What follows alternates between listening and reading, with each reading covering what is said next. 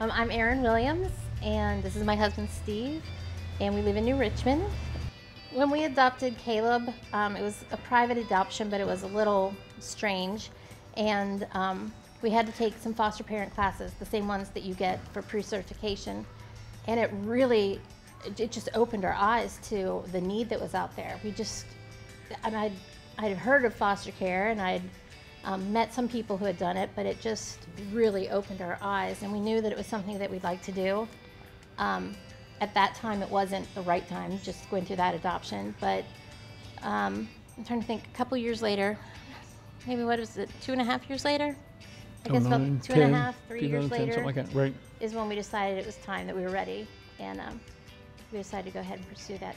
Just to find out information. That was all I did. I sent an email out to Clermont for Kids requesting information, and it just snowballed. It just grew from there. When you start taking these classes, it'll tug on your heart, and it makes you want to go out and not save, it's a bad way to put it, I guess, go out and help every child that you can. Mm-hmm.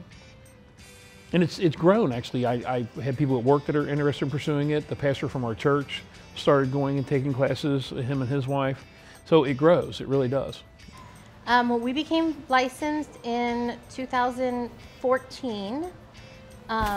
It took 6 months prior to that to do all the paperwork, the classes, the home studies, all that kind of requirements. But we were licensed in 2014. We had our first placement the same afternoon. We were licensed that quickly. And since then, we have had 20 kids come through our house. It's been 20, hasn't it? Yeah.